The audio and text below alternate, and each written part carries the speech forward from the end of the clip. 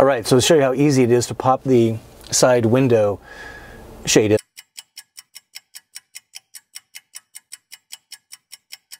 And here it is. So I usually put the black side facing out, the silver side facing in. That helps give a little light in here. And the square, you can see that, this kind of, this square angle here faces front. So it just literally, what I do is I put the bottom in first.